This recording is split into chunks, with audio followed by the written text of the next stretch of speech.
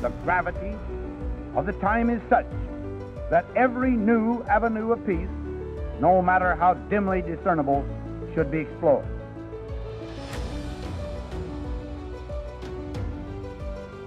Never before in history has so much hope for so many people been gathered together in a single organization.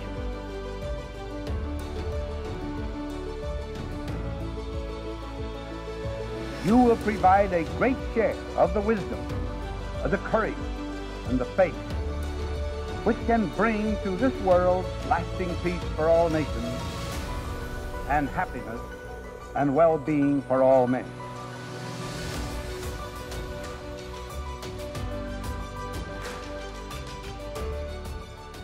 Dennis Whyte, thank you so much for having me back up to MIT. Yeah, great to have you here.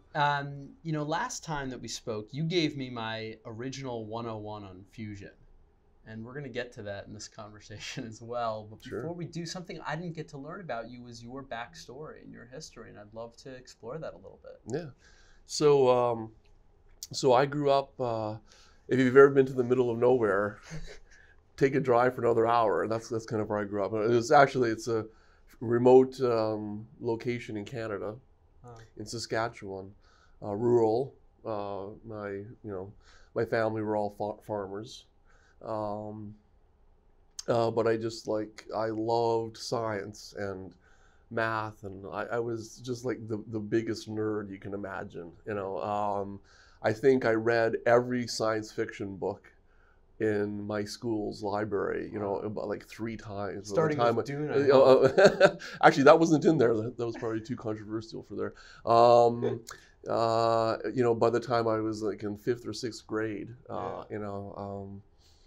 and I just always knew, that I really wanted to be a scientist and to do that exploration. And then it was an interesting path there. I had fantastic opportunities in schools in Canada, and I have to give credit to like one meeting almost, like set the course for me, was that I went to school.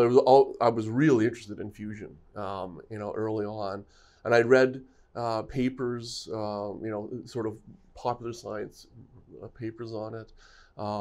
I did I think my 11th grade physics term paper was on fusion. What did you write about? You know what? I'm trying to find it. I can't remember. But I think it was just the promise of it as an energy source and like what it meant. I do remember getting back the paper from my physics teacher, and he said, "Oh, this is a great job, but it's too complicated."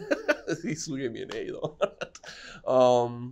And then I went through engineering physics at the University of Saskatchewan, and by chance they happened to have a small plasma program there. It wasn't really oriented around fusion. What is a plasma program in the middle of Saskatchewan? Yeah, well, it's actually, most of it was around atmospheric plasmas. So when you're that far north, studying northern lights, aurora borealis, these are plasmas actually. So there was a pretty substantial research program that was there. In that, there was a really small seeded fusion program as well there too. And then it just turned out that I walked into my professor's office, Harvey Skarsgård, and said, "I'm really enjoying the class. This is my last semester of my senior year. Is there?" And I already had a job offer to go work for Schlumberger out in the oil field doing nuclear logging, actually, which is an interesting connection back to where I ended up coming back into nuclear department. And I just walked into his office and said, well, is there a way I could be like in graduate school? And I guess I hadn't really considered that seriously.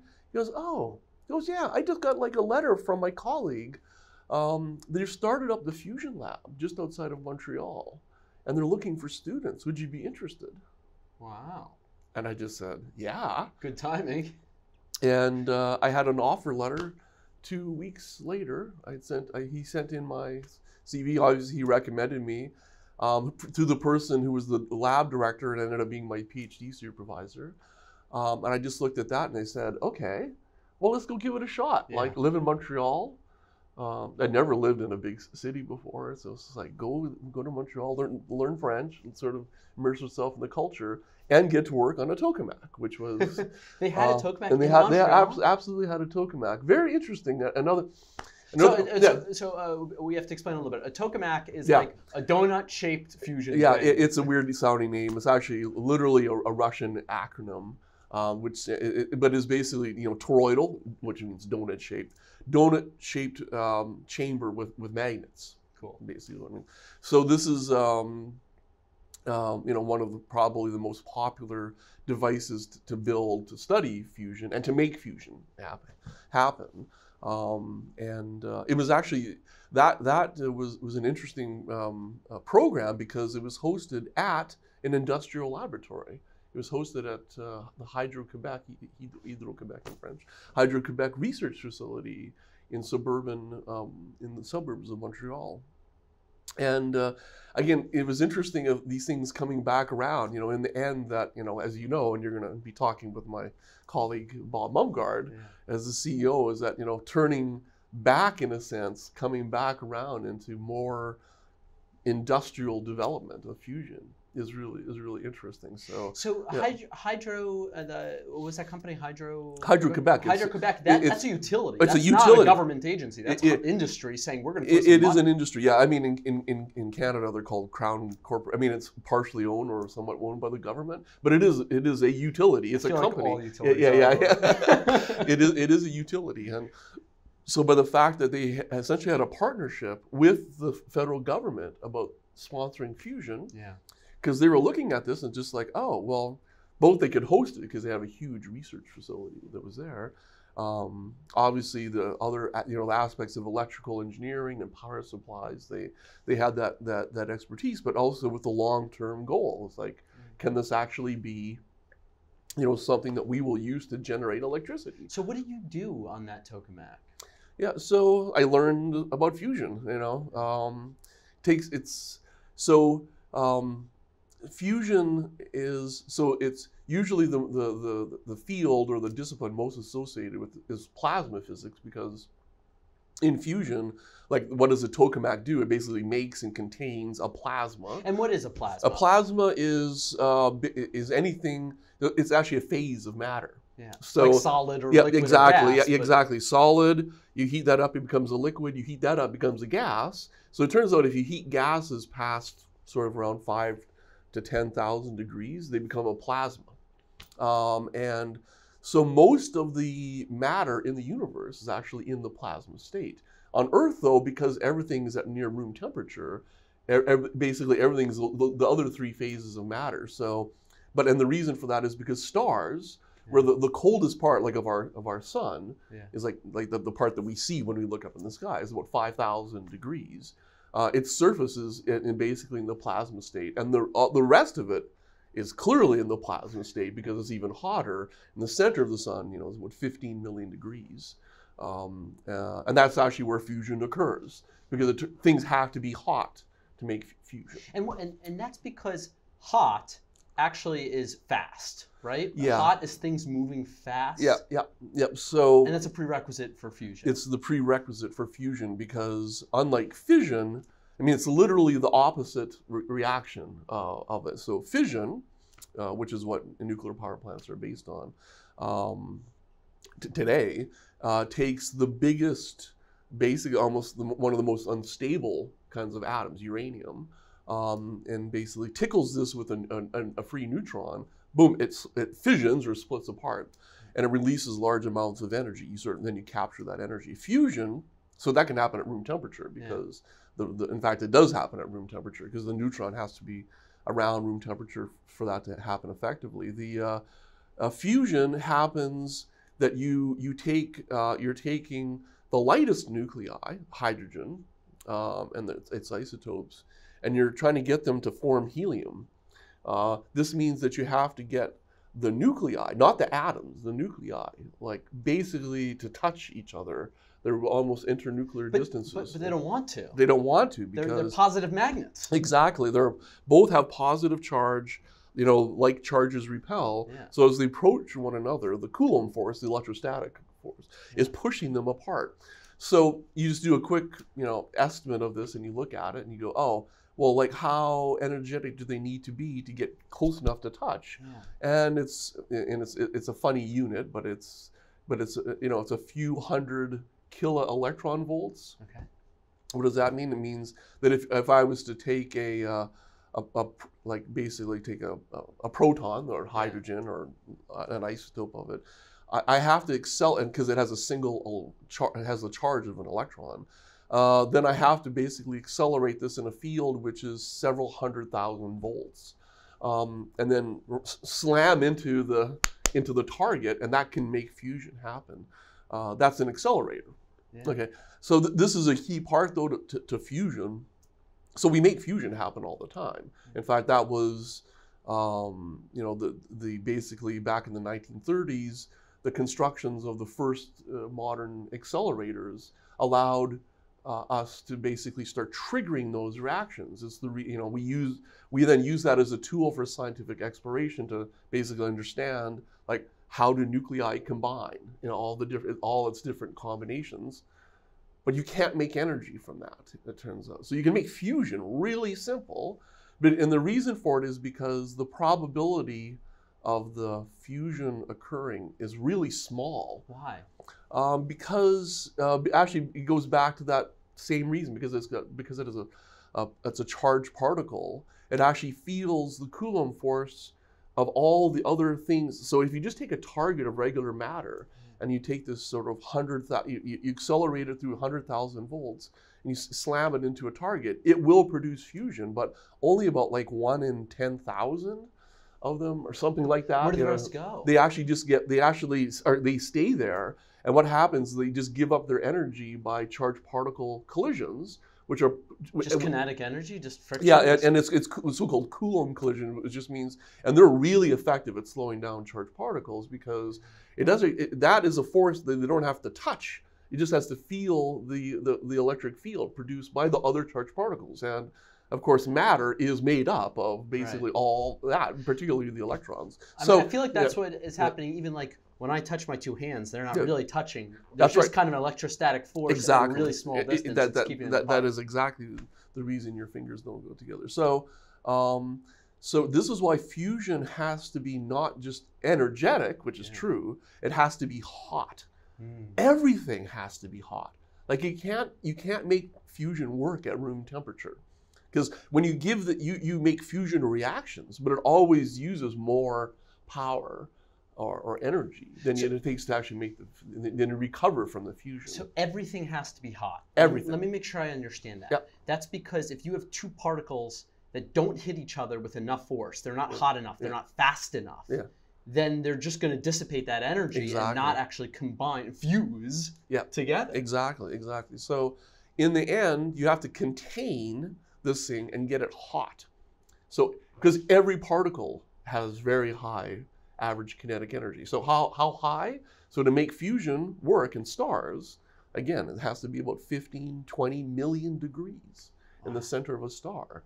That's hot enough that it actually, that basically the particles exchange their kinetic energy, but you don't care because everything's hot. And here's a weird thing, though, and it turns out on Earth, by the way, it's about 100 million degrees. 100 million? To make fusion. Why so much hotter? It's because we actually use a very different kind of fusion process than stars use. And the other part of it is that stars are extraordinarily good containers of the energy that they're using. So, right, because you don't have to worry about anything else. You just got a nice little vacuum around you, got and the a perfect lot of vacuum, mass pulling everything together. Yeah. So it's basically an enormous gravitational container. And when a fusion reaction occurs in the center of the sun, it releases energy, large amounts of energy. Where does that energy go? Well, eventually it leaves as light at the surface of the sun. Yeah, photons, right? That's why we exist. It's that energy.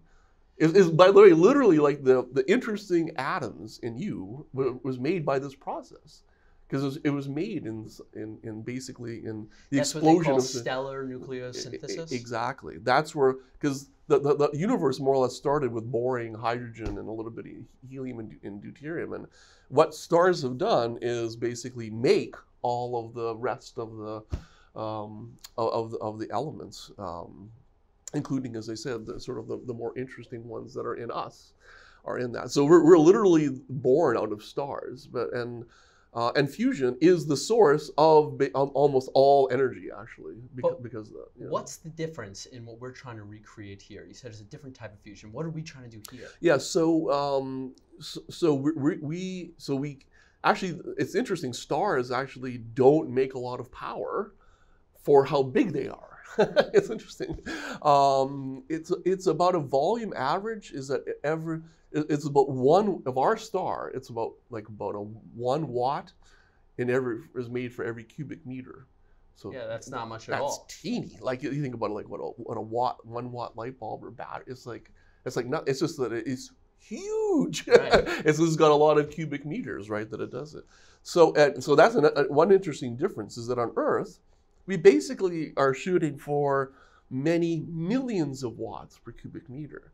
Because if you don't get to that, it's probably going to be hard to make it look economically attractive, because that volume, you pay the price for that volume. You have to build a container around it, right?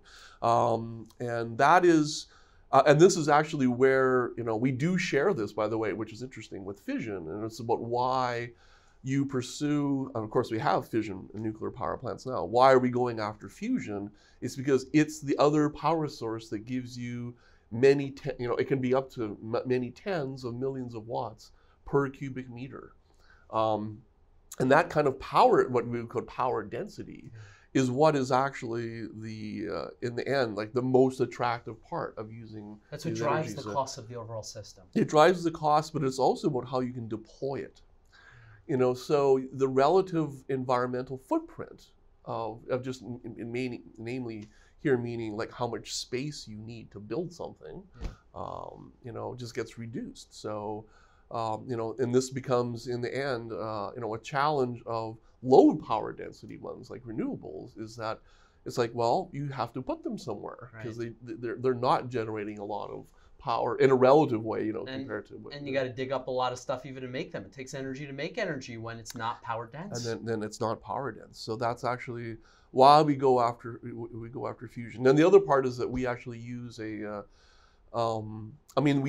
create something that is like the center of stars, like I said, about 100 million degrees, and we also use a special, basically high octane fuel to do this. Is actually to recreate this. So we use deuterium, is the fuel that we use, and the other fuel is lithium here on Earth. The thing that actually fuses is deuterium and tritium, but we actually just make the tritium internally, self-consistently internally. Yeah. I want to get to that. Actually, that's a point that I really want to explore. Sure. How you get tritium out of lithium. But before we get too far ahead of ourselves, we haven't even got you to the United States yet. You're still in Canada, according to your story. Yeah. So did my PhD. I mean, within a week of being in a research lab, it was just like, oh my God, this is it. I mean, I knew this is what I was going to do for the rest of my life. There was no question about that. I had the exact opposite experience. I worked at a condensed matter physics lab at Berkeley in undergrad, and I was there for one summer, and I said, get me out of here. I never want to be in a lab again.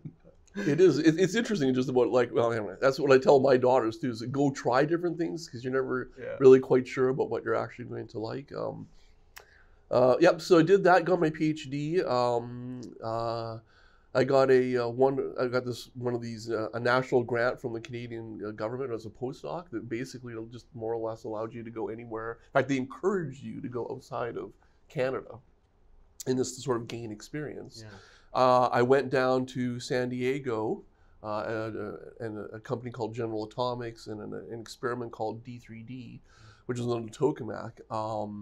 So that was great, and I was loving it there as well too. And then unfortunately they canceled the Canadian fusion program.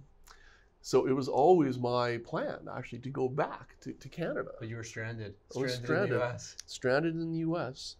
So I've lived here now for 25 years in the United States, and in the end, it gave me the opportunity. It was a frustration. My wife is Canadian. My entire family lives in Canada, but I was not. I was basically, frozen out from being able to pursue fusion research there. Really. But we got pretty lucky to have you. You rose through the ranks here. I mean, now you're the head of the nuclear department at MIT and the head of the plasma research center here as well. How did that happen? How did that happen? Yeah, so I was there for a while, and I decided, relatively late compared to most people, that I wanted to give academia a shot. Like I was a research scientist. I had a very successful program that was going on, and there were a variety of things that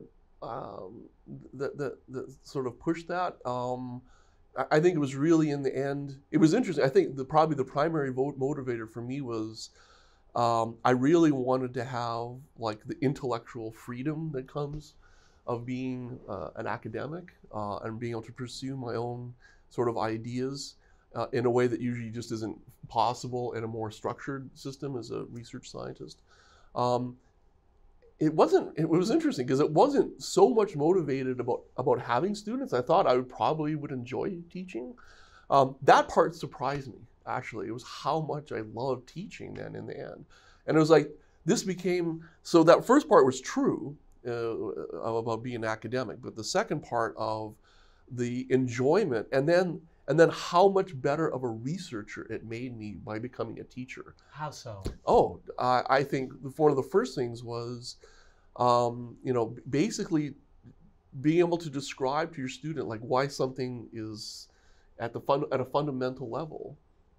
Many times that exercise led to ideas that actually turned into big projects. It's like sort of like one of them, like explaining what I was just saying about like accelerators and things. That actually directly led basically to the project, that got me tenure because I was explaining, and then it's just like, oh, what if we did this and that, and we did this and that, and it was sort of a new idea, and it worked. So I've really loved that part. So it's kind of like a socially acceptable way to think out loud, essentially. It's teaching someone something. Exactly.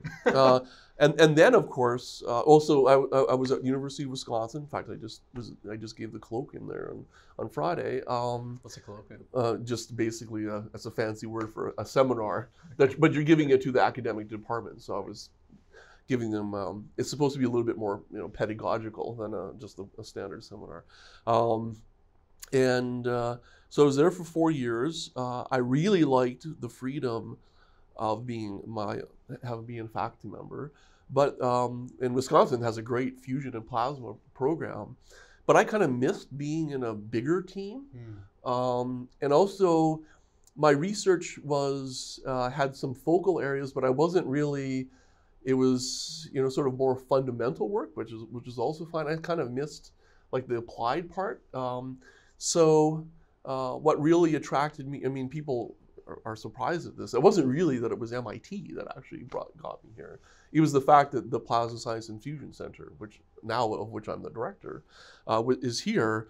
And because they had the biggest university research lab, by quite a bit actually in the United States. They ran a tokamak, which I really wanted to be back in the fold of that. Yet I was able to do the teaching and the sort of have the freedom of my own laboratory as well too. It was like, okay, it probably doesn't hurt that it was MIT either. And in I came, that was 12 years ago. And then I've been, very much, blessed with being given the leadership roles that I have. What did the program look like? What did the plasma program look like when you first got here versus what it is today? Yeah, so it's evolved a lot. In some ways, though, there's still some commonalities in this. So the approach or the specialty of MIT's fusion program has always been built around magnet technology, and in particular,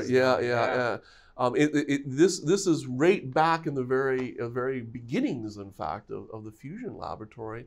We're in the magnet lab, the Francis Bitter Magnet Lab, which they're co-located, and And so there was a realization by a set of different people, and I think through, Bruno Coppi is one who is a professor in the physics department, Benjamin Lax, who was at the Magnet Lab, Bruce Montgomery, who is sort of one of these brilliant magnet engineers.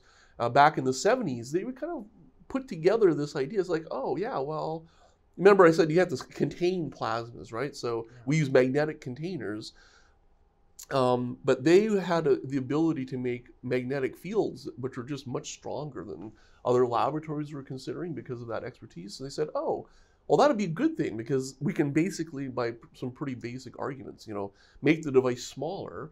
And then in fact, that's what they did. And that's the Alcator program. And when I came to MIT, Alcator CMOD was the third incarnation of those. Alcator is literally an Italian acronym for high field torus, and we love our acronyms in fusion. So it was being operated here. It was a team of over 100 people, like something like 30 graduate students on the program, both a domestic and international user facility. So like a premier world-class fusion program, but located in the heart of MIT. Yeah. So obviously an education and training mission, which was first rate as well too. So that was the focus of the program. So that actually stopped operating a couple of years ago, and that was solely funded through the Department of Energy, for a variety of reasons, basically the United States Department. The United States Department of Energy, and so they announced though about when was that, 2012, I guess. They basically announced their intention to not keep funding the project anymore, and they were going to move on to other things, and they were not going to replace the experiment at MIT either. Why? Well, let me ask you a different one. I can tell you what the public statement was, that we were too small, which, by the way, there will be some irony when we come back to in that when the story comes around. It's complicated, and in some sense, you don't want to just keep operating the same device in perpetuity. At some point, you should evolve the program. I mean, I don't think I agreed with how they were evolving the program, but that was their decision.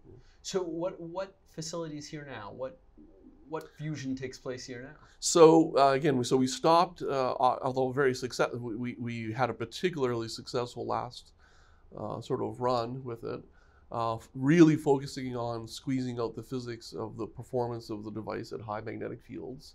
Yeah. We actually, on the last day of its operations, we actually set a world record for fusion performance, which was pretty good. Go out with a bang. Go out with a bang. Yeah, no, actually the machine, the device performed wonderfully, and we actually surpassed 2 atmospheres of pressure in a plasma that was significantly hotter than the center of the sun, and nobody had ever actually gotten past 2 atmospheres before. That's a huge deal, actually. Why is that significant? What does an atmosphere have to do with anything? So remember, I told you everything has to be hot, but it also has to be dense enough that you're going to make enough fusion reactions, both to keep itself hot and to make a lot of net power. So it turns out that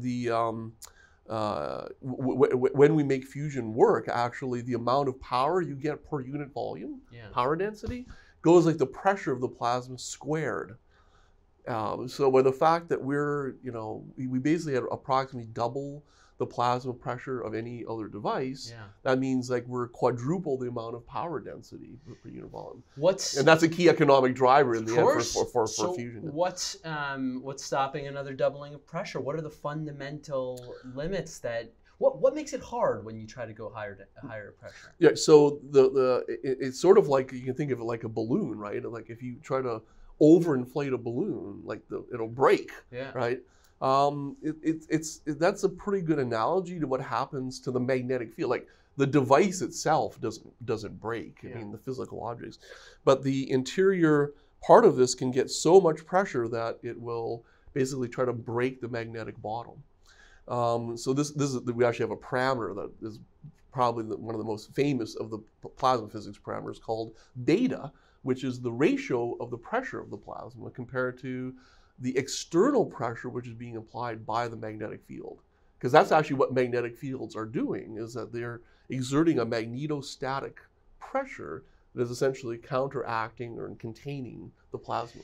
Is there, when I think of pressure, I think, okay, I'm going to hold my fist with this, hand. I squeeze. Does it squeeze back? Does it push back against the magnet itself? That's exactly what's happening. Yeah. And then, so you've got materials challenges there too, then. Right? Well, the material challenge for the hot part of the fusion is that there can't be any materials. There are no materials around because you need to create your own little vacuum. So we basically trick the plasma into not knowing it's on Earth. Is what I say. So we create a vacuum that is like outer space. There's no air. There's nothing inside the donut. Inside the donut, and we evacuate all the air, and then we turn on the magnetic field, and then we basically insert plasma in this, and because the magnetic field is pushing with a force, but it's not physically, the coils don't actually physically connect, and nothing contacts the plasma where it's hot, because if you put anything like a physical object nearby, it actually, most people just go, oh, you would melt something because it's so hot. It's actually the opposite. What happens is the plasma just gets really cold. So this is like why I'm looking up right now, because there's fluorescent light bulbs here. That's a plasma inside of that. That's a plasma. That's a plasma. But that is like really cold.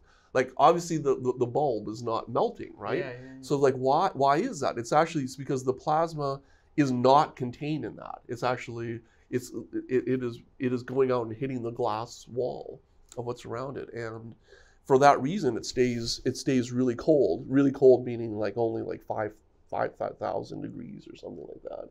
And there's very, very few particles of it. So that's why the bulb doesn't get hot. So in the end, that's the thing that we're doing is holding the plasma away from any physical object. So the interior of that, it really doesn't know it's on Earth. And actually, this is in the end why because when people hear this, they just go 100 million degrees. Is that something I should be scared of? It's actually no. The reason for this is because, remember I said it's really hot, but it's only got a few atmospheres of pressure. So this means that when we have this object that's making this extraordinary amount of power from fusion, it actually has almost no energy associated with it. which sounds for example, the object that we talk about called ARC, which is essentially like a prototype commercial is that the entirety of the plasma, when it's sitting there making many hundred millions of watts of fusion power, has the energy content of a big pot of boiling water. Because when we talk about 100 million degrees, what we're really talking about is speed, more than thermal mass, which might be like a hot rock. Which if you were to pick a hot rock up off a stove, my God, that would hurt for a while. But if there's not much mass in it, that's right. It's just a lot of fast things running It's around. a lot of fast things, but there's very few of them. But we still describe it in terms of temperature. But you still describe it because it is a temperature. So So for instance, that record plasma that we obtained. It's of course, a million times hotter than like air that we're breathing. But at the same time, it's like 100,000 times less dense than the air in this room. So this is why those basically cancel out, and it becomes a few atmospheres of pressure. But if it's only a hot boiling pot of water, how do we get a power plant? It doesn't sound like that should be feasible, right? So it's about where the power ends up that you make from fusion. So the power actually is so when the fusion occurs, what it's doing is converting hydrogen to helium. This is how stars work. And, eventually they exhaust their fuel, but that takes billions of years. So are two positive magnets, they slam into each other and they combine, and now they're positive ions, they get close enough, they fuse, and then even though they're really energetic, like it's 100 million degrees, it's like, then the amount of energy that's released in a fusion is about 1,000 times like that energy. Where does that come from? Yeah, well, it comes from the rearrangement of the nucleons of the protons and neutrons. So what are nucleons coming in this equation when we have our two? So we use deuterium and tritium. So that is a deuteron is a proton and a neutron, and a triton is a proton and 2 neutrons. So basically, what's involved are 2 protons, 3 neutrons. The helium is made of 2 protons, 2 neutrons. It is an extremely, extremely stable, non-radioactive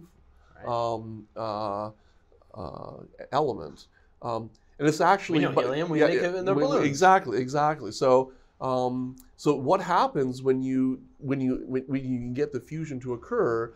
Basically, those 2 deuterons and 2 neutrons make that helium, and that's actually and you're releasing energy by E equals mc squared. You're actually converting mass into kinetic energy and the reason for this is because of that particular property of helium as both an atom and as a nucleus. It's extremely stable. So when that fusion occurs, it releases a net energy, and this at its heart is basically why stars work as well too. Now, what is it releasing physically? What shoots out? Yeah. So what comes out? So if you remember.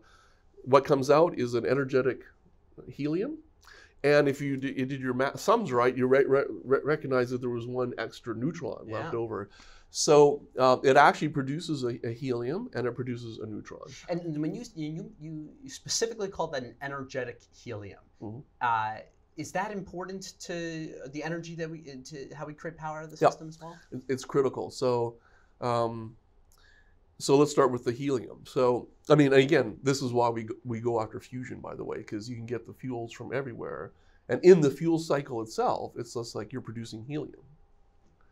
That's like the ash, right? Which again, is just fundamentally different than what happens in nuclear. Ash, you mean like a byproduct. Exactly. Okay, so you put some fuel in, there's a byproduct that comes out, that byproduct is helium. Same thing in balloons. And like a power plant that would run Cambridge and Boston would produce it would produce, 100 pounds of helium a year.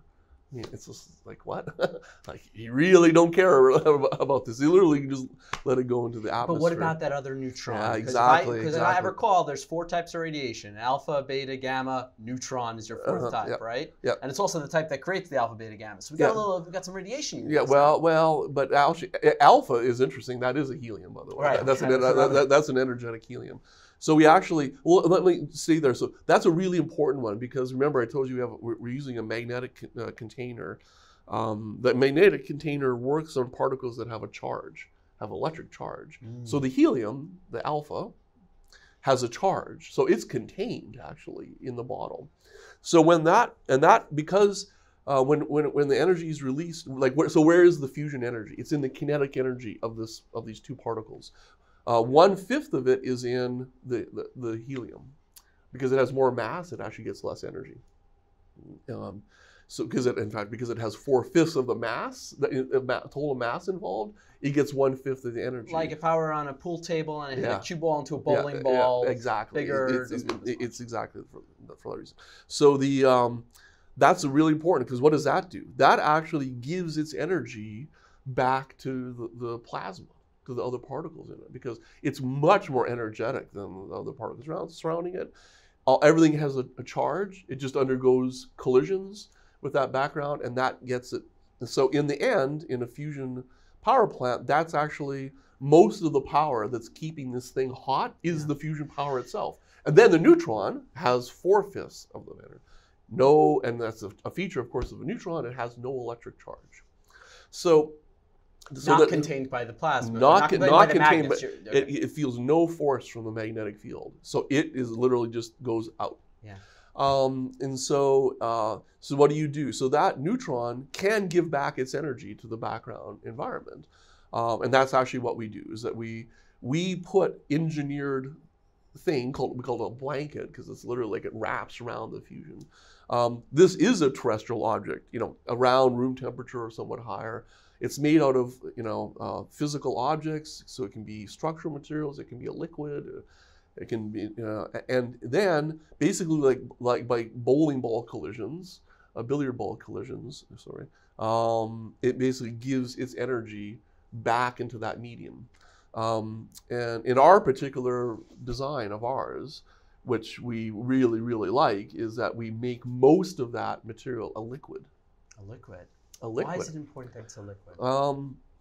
Because that neutron is very energetic, and when it undergoes those billiard ball collisions with the atoms that are in it, it's actually causing them to be, it's sort of like a cannonball into a thing of marbles, right?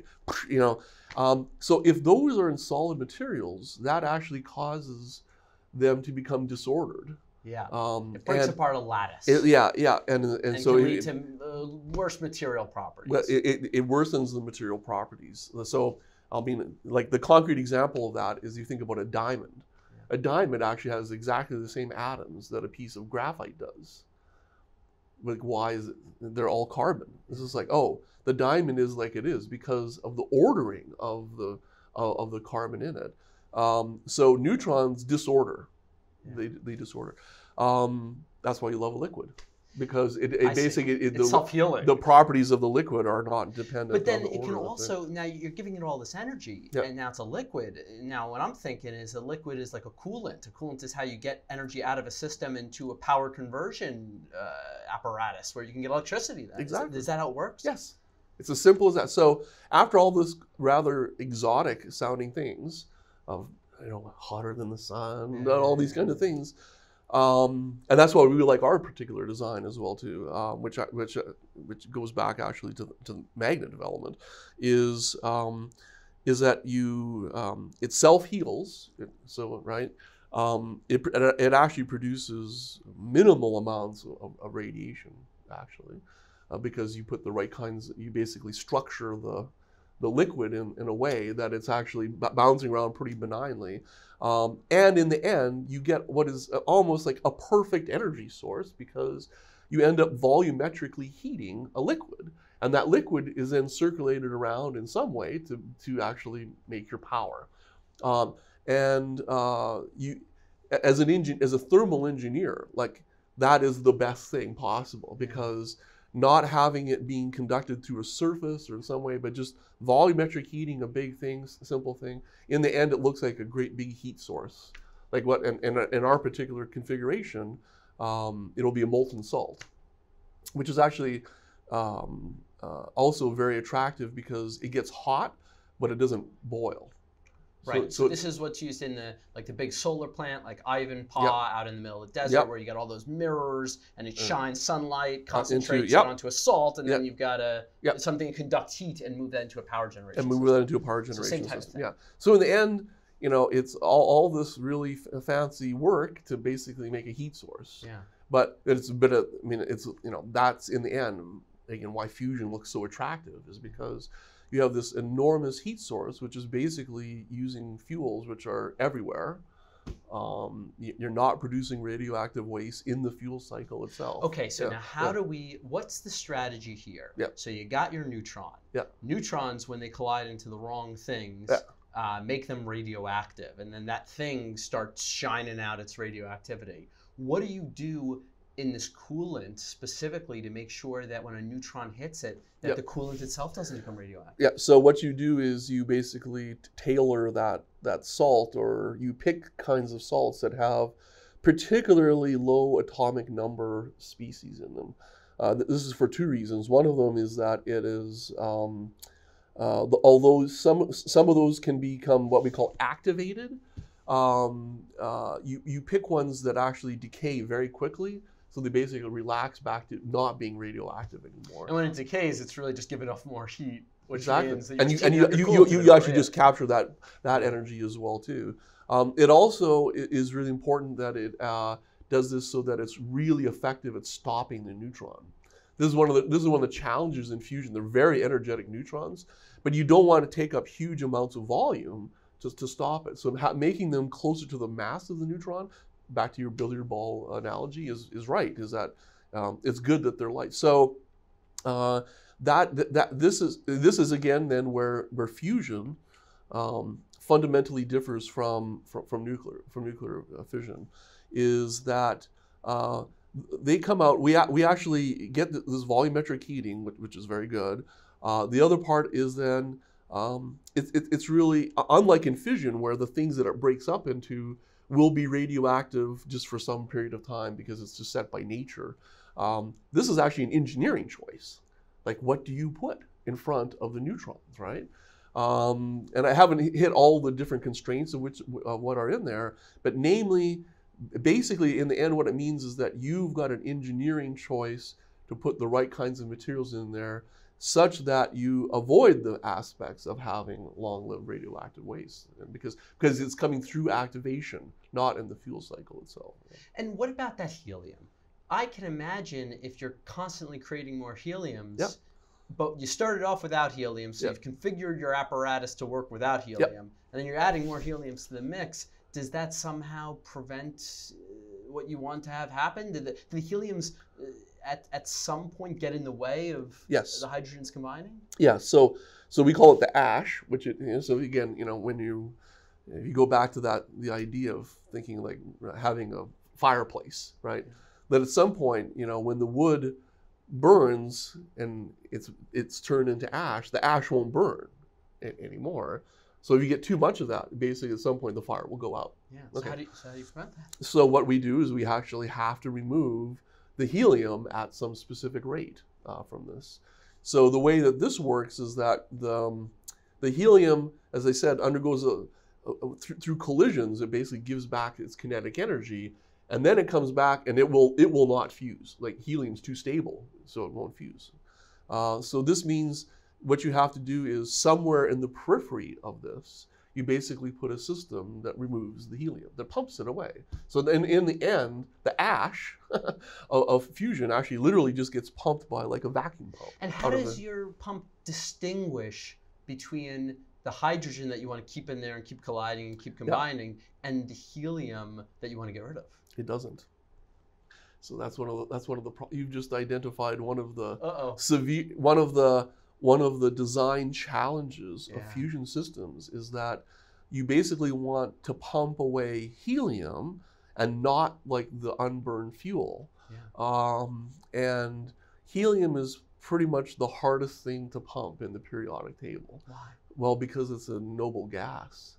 I mean, so it is, again, it's very attractive, the fact that we're making helium. We're going to blow up kids' balloons, right, with the product from fusion.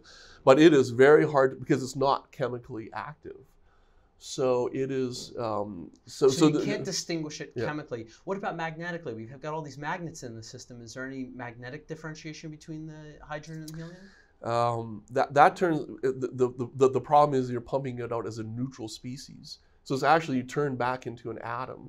So what you've actually allowed it to do is basically leak out and sort of come into equilibrium with this very low density gas, which is sort of hanging on the periphery of this. We put a pump near this, and some of this comes out. So very clever. I don't know if you knew if you knew this before. This is a big design challenge actually in magnetic fusion. That in the end, when we actually pump it out, only about 5% or something like that of the exhaust is helium, if we do a good job on it. And the rest is unburned fuel. So we actually have to take that unburned fuel and put it back in the system. Yeah. Okay. So are you guys working on that? Yes. Yes. Actually, so here's a good segue actually into this. So it was actually, this was one of the topics in my fusion design class. And I think, why is this germane? Because this is about the future now, and like what's going on here is that when I first taught the class, I basically put it as a design challenge to my MIT graduate students. Design a pump that pumps helium and not the hydrogen. It sounds like you had a bunch of free engineering labor. Yeah. But it's a really important problem, and they tried lots of different clever schemes to do that. None of them worked. Yeah. But anyway, but that was despite the fact that didn't work. We're still working on it, and we're still doing some research on that. Do you have to pump it away, or are there other ways to separate it? I don't know, lasers, or like what other ways can you separate to? Yeah, pretty much a pump. Yeah. Pump. Yeah. Okay, so we're still at the pump. So kind of at the pump.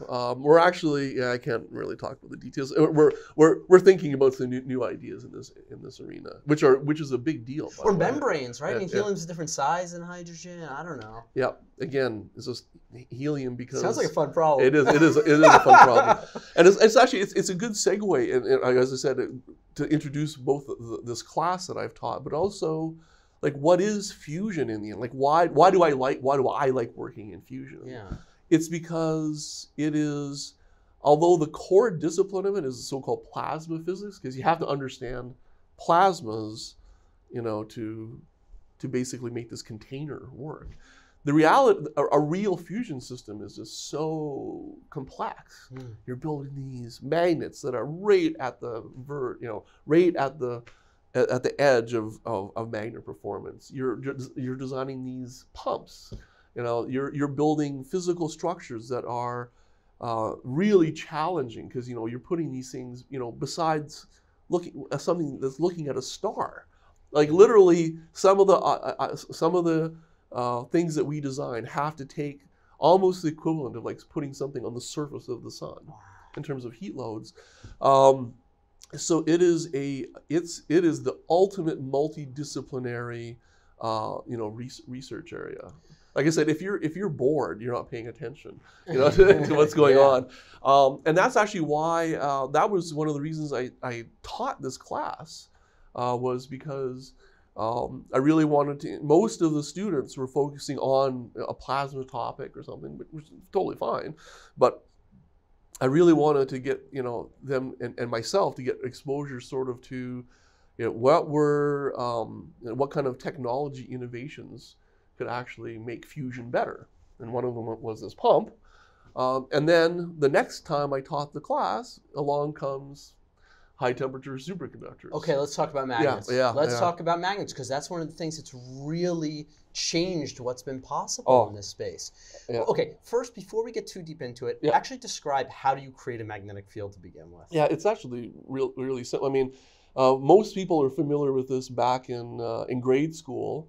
You take a battery, you take a wire, just a regular wire, you wrap it around a nail.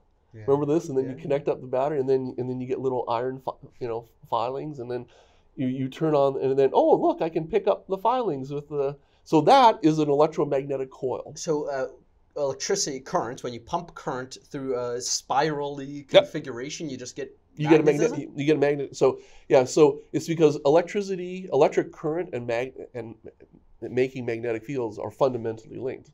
That's why it's called electromagnetism or E&M. It's the same thing. Yeah, it's the same thing. So this is the first thing that you basically it's called Maxwell's equations. It's essentially the link between electric and magnetic fields. And so in the end, like the way that and that's how we make magnetic coils is that you basically take something approximately like a circle, and it's got electric current going in a loop around this. And the strength of the magnetic field is basically determined by the geometry of that and how much current that you're putting through it.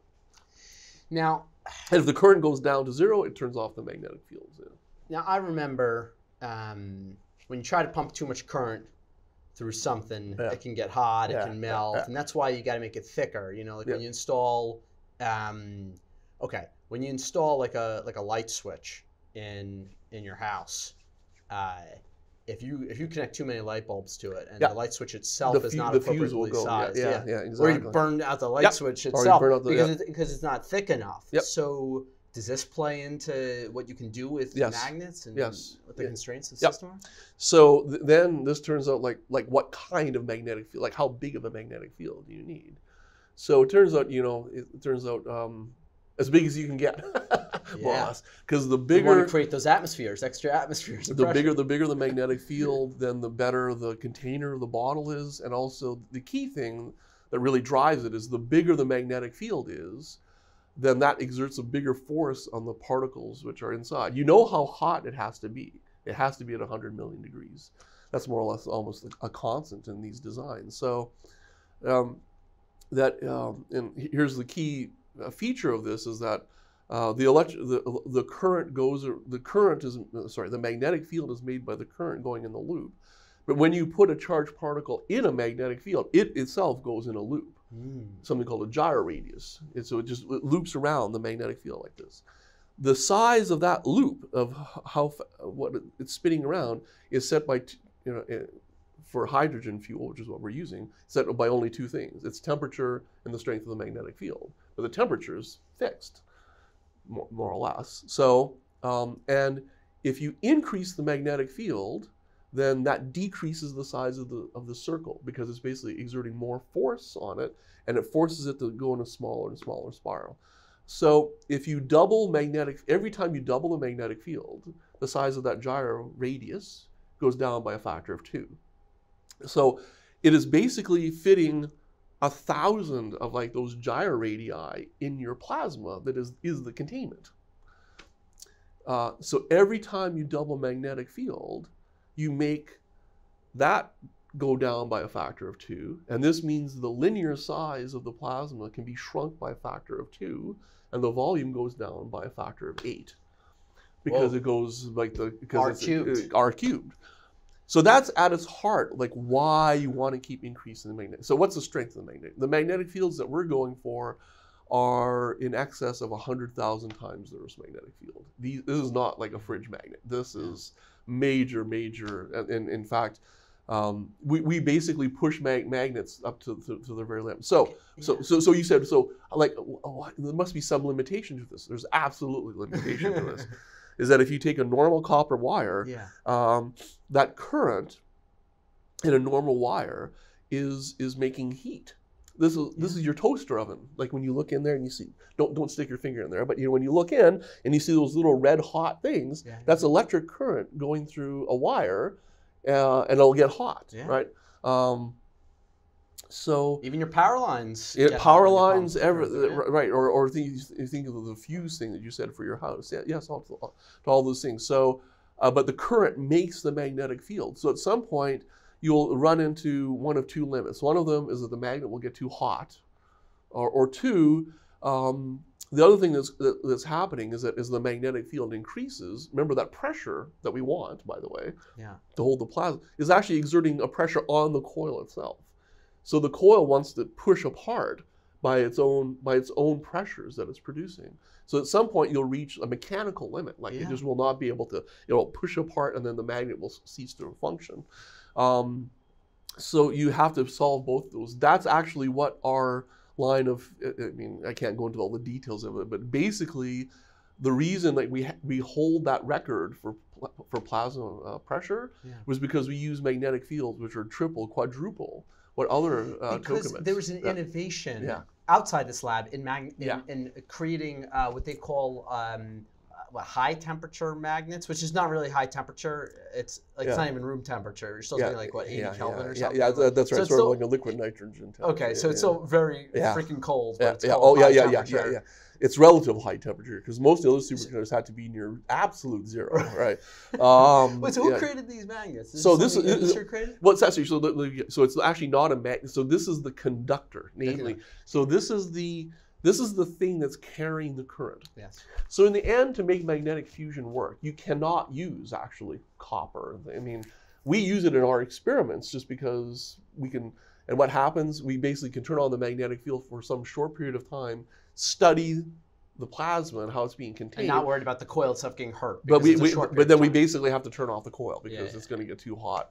And when you go through the numbers, it turns out the amount of electricity that's being consumed to turn on the magnetic field will always greatly exceed the amount of fusion power you're going to make. So that's another reason. It's like, then you can't use copper magnets.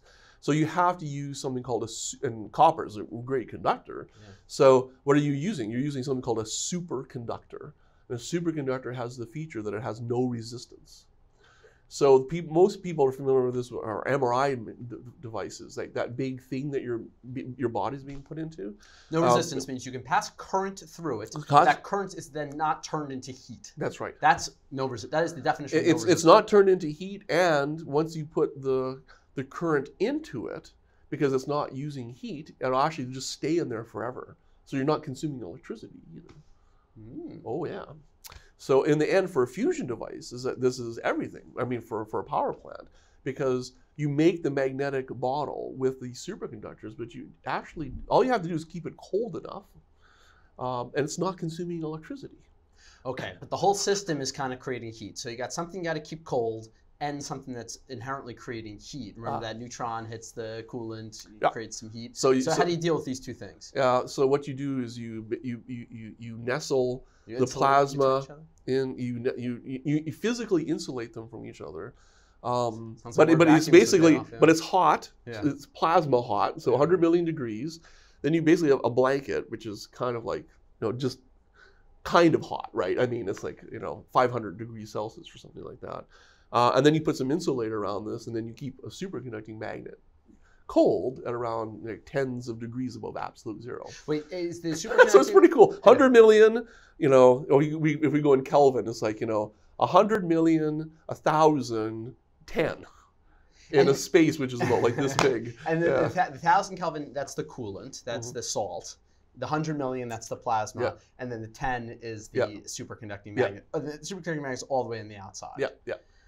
Okay. So that's actually so that's so the neutrons don't hit it because they get stopped by that blanket in the middle first. Exactly. And so you don't have the neutron damage to your system. Exactly. That's awesome. Yes, that's awesome. Right. Exactly.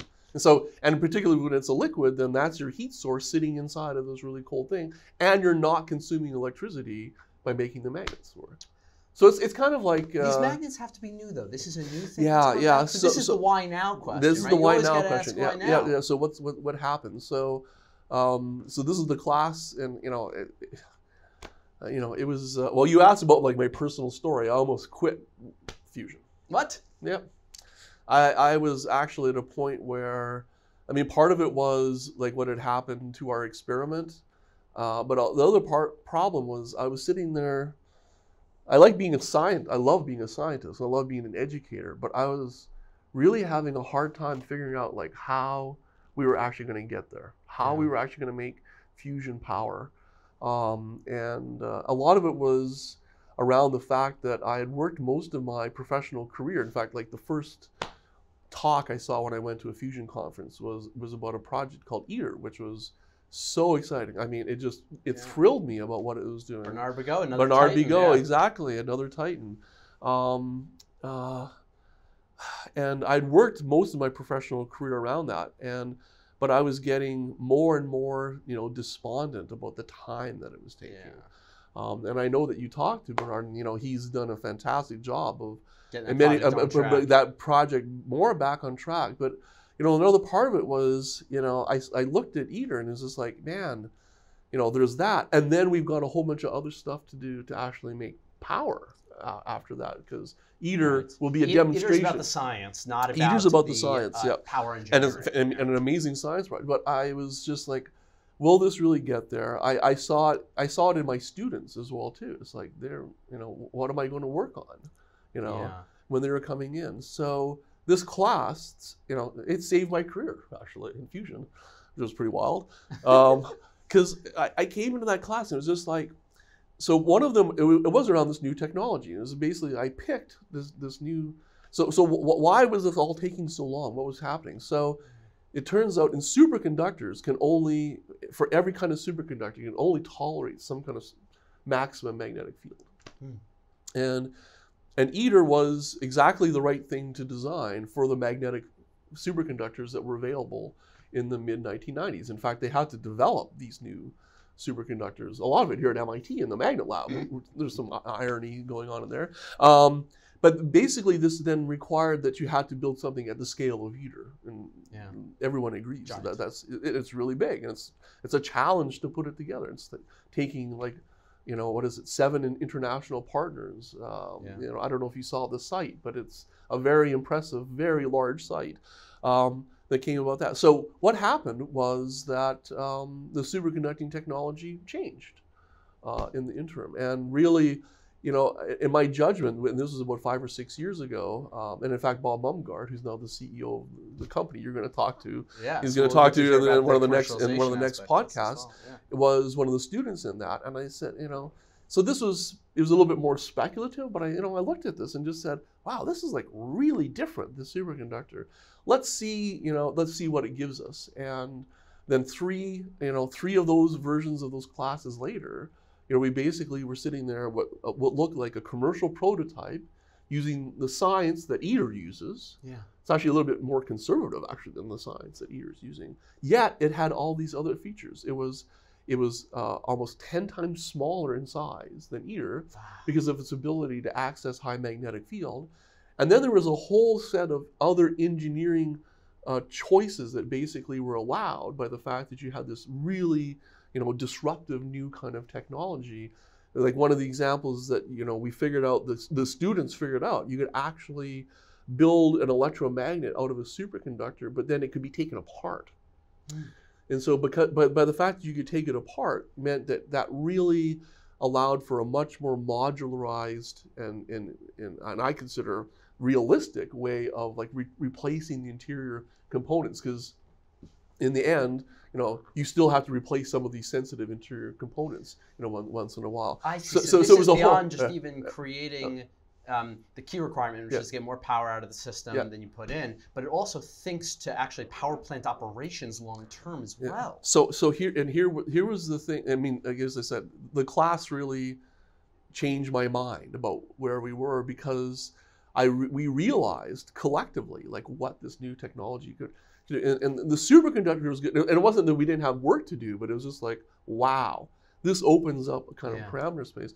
And the biggest moment, which was interesting, was the design class was not around that. In fact, in many ways, it was interesting. It was because I was so familiar with ITER's mission. It was really, well, could we do ITER's mission, but like in a more compact device? And that became ARC, was the name of the device.